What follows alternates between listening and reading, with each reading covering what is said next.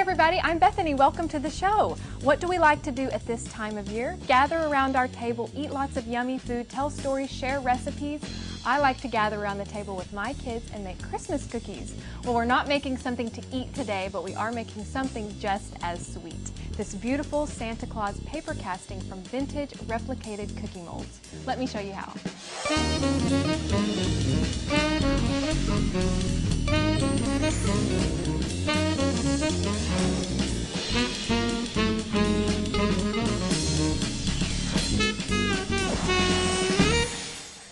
To make our Santa Claus paper casting, we'll be using this cookie mold from House on the Hill. These cookie molds are hand cast from original vintage cookie molds, some of which date back to the 1600s. I like to work with my cookie mold on top of a terry cloth towel because we're working with water and paper pulp, and this just helps to catch the drips. I also like to prepare my mold by spraying on some vegetable cooking spray just to help the paper casting release more easily from the mold. I like to blot off any excess as well. Now, to make our paper pulp, we'll be using Arnold Grummer's bright white cotton linters. Just get a handful of those and place it in a blender along with about 3 cups of water. You can use your home blender for this. Just make sure you wash it before you make your morning smoothie. We'll also be adding in Arnold Grummer's paper additive, about a teaspoon's worth. The paper additive helps the paper casting to have a smooth texture and finish. Now, make sure if you're working with your kids, sometimes they like to punch buttons on blenders, make sure you put your lid on, and blend on low for about 3 seconds. And then we're going to blend on high for 45 seconds just to make a really smooth, consistent paper pulp. After you've blended, bring over a colander or strainer that's set over a bowl, and you're ready to pour your mixture into it.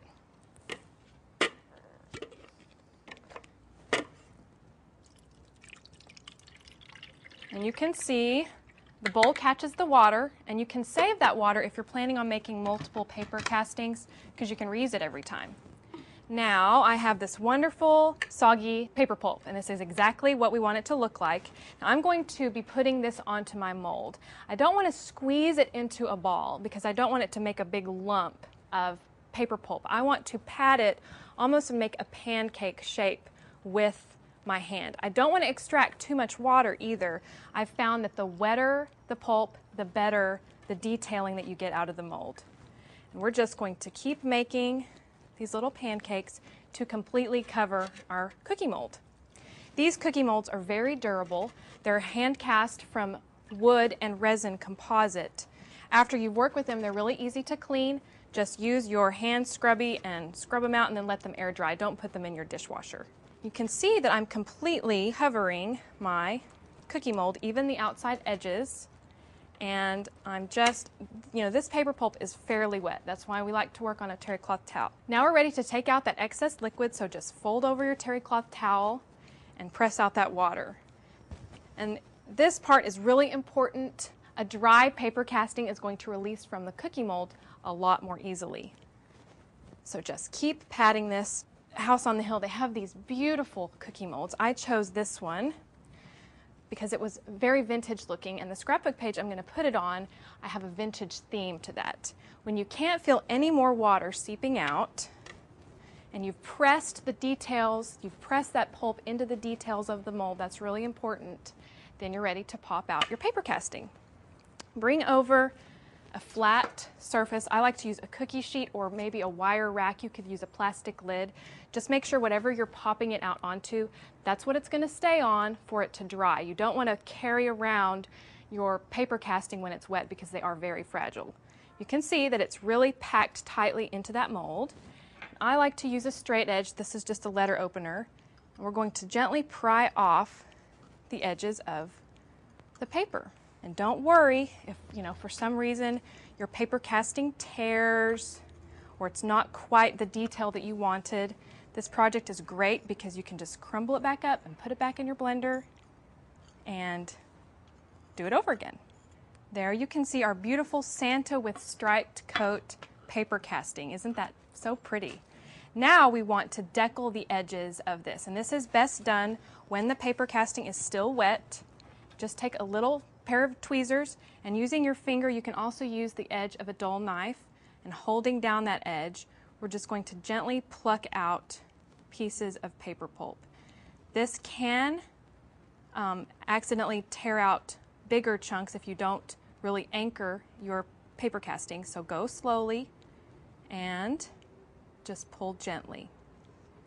When you've gone all the way around, it's ready to dry. Drying time will vary based on how much pulp you put into your mold and also how large your mold is. If you touch it or if you put it to your cheek, if it's stiff enough and it still feels cool, then you have a few more hours to let it dry. Now let me clean up before I bring in my finished paper casting. You don't want to get it wet. Here is the dried Santa Claus paper casting. You can see that the edges are deckled and it's nice and stiff, although still a little fragile, so don't, accidentally try to bend it in half. It's not going to survive that. Now, to adhere handmade paper onto cardstock, which is what I have right here, I use this ThermoWeb Super Tape. It's a super strong adhesive. Just cut a strip of it, and it has this pink or kind of slightly red backing. You just peel slowly off like that. This adhesive is very, very strong, and I love to use it with my paper castings. And just press down, and it's ready to put on your scrapbook page. Let me show you the scrapbook page that I made. Here is my Santa Claus paper casting front and center. And remember at the beginning of the show when I told you I love to sit around the table with my friends and family. Well, I wanted to create this scrapbook page that celebrated my family through the years and the recipes that have been passed down from my grandmother. This is my great-grandmother here, and she made great pie crust. All of these family pictures my Aunt Risa and my mother helped me gather up. And it was so interesting to see, the clothes they're wearing and, oh, look at that table setting, Mom has that now, or things like that. If you're interested in how to create the tabs, the opening tabs on this scrapbook page, check out the Back to School webisode in the archive section and I'll teach you how. I loved making paper casting projects so much. We're going to be making a snowman card using a different mold, so let me set that up real fast. Here's the snowman mold that we're going to be using. It has this really nice circle shape, and I'm going to be making some more of my paper mixture. So remember, we can reuse the water. When you reuse the water, you don't need to put in the paper additive every single time. I recommend doing it about every third time you make the mixture. And I also have a little bit of paper pulp left over. That's just easy to put back in that mixture, along with another handful.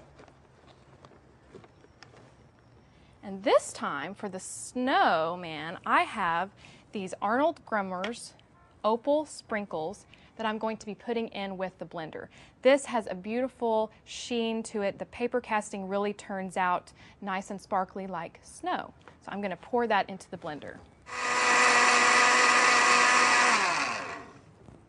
Now we're ready to pour it into our colander strainer once again. I'm going to do this on top of the towel just because I don't want to spill any. And I can already see the sprinkles in this. It's very sparkly.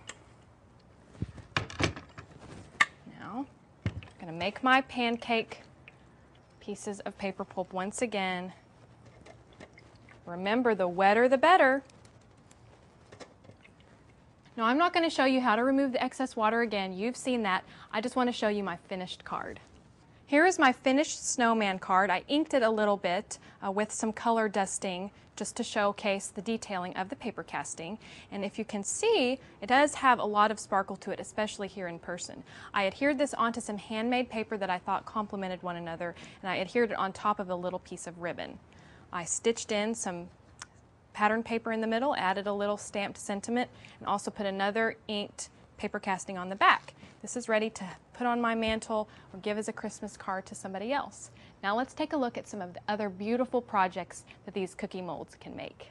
This Santa Claus right here is just like the one I just made. This one just happens to be painted with acrylic paints. It turned out beautifully.